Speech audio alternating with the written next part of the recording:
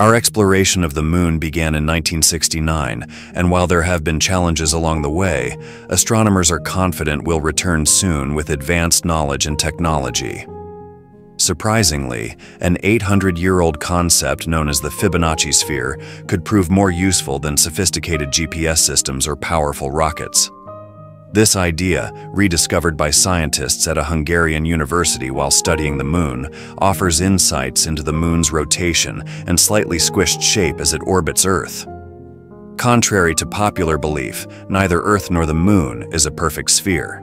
Instead, they resemble slightly deflated soccer balls due to gravity, rotation, and tidal forces. Earth's GPS technology already accounts for its flattened poles and imperfect spherical shape. To create a similar mapping system for the moon, scientists must consider its unique shape, called a selenoid, which is less compressed than Earth.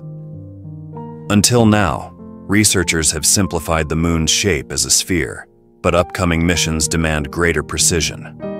Scientists are now gathering accurate data to refine our understanding of the moon's true form. The Fibonacci sphere plays a crucial role here.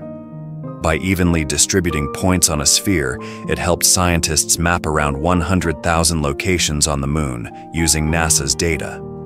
This mapping revealed that the moon's poles are approximately 0.3 miles closer to its center than its equator. While this detail may seem minor, adjusting lunar GPS systems accordingly could prevent navigational errors during future landings. This mathematical approach, reminiscent of work done in the 1960s, prepares us for more accurate and successful missions. Fibonacci's contributions extend beyond space exploration. Originally, the Italian mathematician developed his famous sequence while solving a theoretical problem about rabbit populations. His sequence, 1, 1, 2, 3, 5, 8, and so on, results from adding the two preceding numbers.